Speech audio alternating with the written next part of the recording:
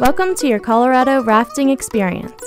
This is a short safety video to explain some of the guidelines of rafting down a river. In this video, the crash dummies will help us go over some of the basics of whitewater rafting.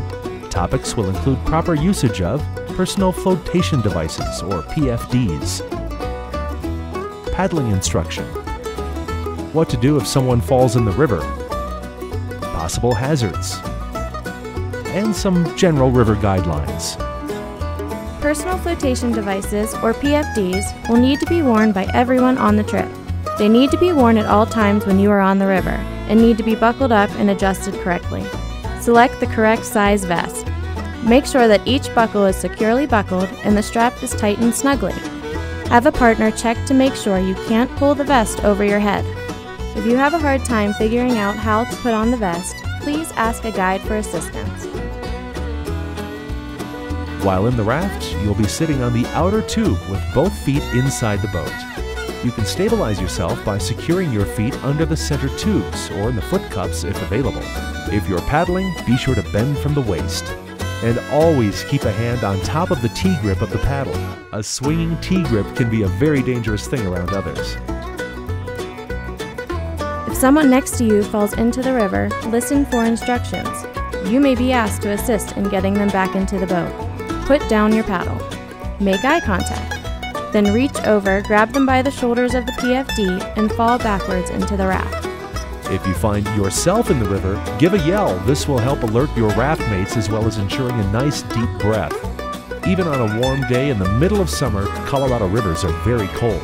Get out as soon as possible. An aggressive self-rescue is considered a good rescue. If you happen to fall in and are still close to the boat, reach up, grab the boat, and pull yourself back in. Someone may reach a paddle out to you. However, if you find yourself in the water and out of reach of the boat, immediately start to swim back to the boat or to the shore, whichever is closest. If possible, swim in an upstream diagonal direction, and don't forget to use your legs and kick. In some cases, someone may toss you a throw bag and yell, "Rope!" This will usually come from the shore but may come from the boat. When this comes near, you be sure to grab the rope and not the bag. Place the rope over your shoulder with your feet downstream. Make sure you can be free from the rope if you choose. Do not wrap the rope around your neck or any other body part.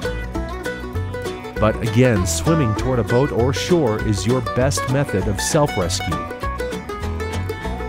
However, unlikely if you find yourself heading towards a fallen tree or a group of trees, do whatever you can to avoid contact with it. These are called strainers, and they're very dangerous.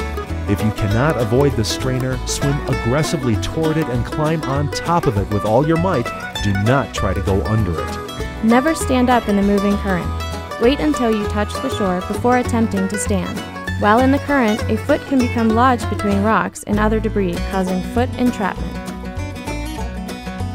It is possible that your raft may come into contact with obstacles on the river. Your guide may yell, "Hold on," or "Bump." In this case, secure yourself and move toward the center of the boat. If your guide yells, "High side," move quickly to the high, dry tube of the boat. Usually this will be the side of the boat that had come into contact with an obstacle, which will be on the downstream side. In the unlikely chance that the raft does flip, don't panic. If you find yourself under the raft, just use your arms to walk yourself out to the edge. And don't forget to keep your feet up. Even if you are under an overturned raft, be sure to move out from underneath.